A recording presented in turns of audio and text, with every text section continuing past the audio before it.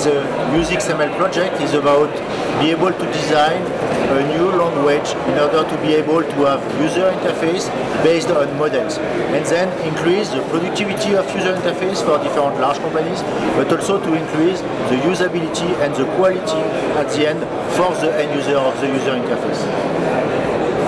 To explain in a few lines what working within the ITEA program has meant for the project consortium.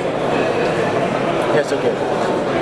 The interest for a project like UsiXML to be able to have an ITEA frame is to be able to have access to a very large consortium of European players and to get support of ITEA to access to other ITEA countries and other ITEA partners even outside of the UsiXML project.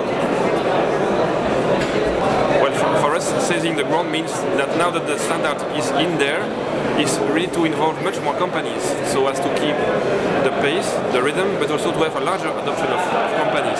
And happiness, we can say that, for instance, if we want better user interfaces, we want to be people being more happy with better user interface than in the past.